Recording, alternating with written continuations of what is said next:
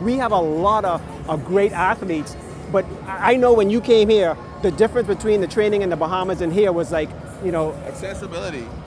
I would say the difference between here and home is accessibility and the coaching. I would say like the passion that you put in to get your kids to go where you want them to go, which I see it starting to come up now with our baseball academies. You know, like the baseball academy that I went to, they want you to make it. You know what I mean? Like it's not like a, oh, I'm just out here trying to get my kids to play a sport just so they don't get in trouble type thing. No, it's like you come to play a sport, but you come to play the sport if you want to go somewhere in the sport. You ain't coming to play the sport just to like chill out and all that stuff. Like everybody play basketball at home just to say they play basketball, you know, go hoop with their friends when they bored or something like that.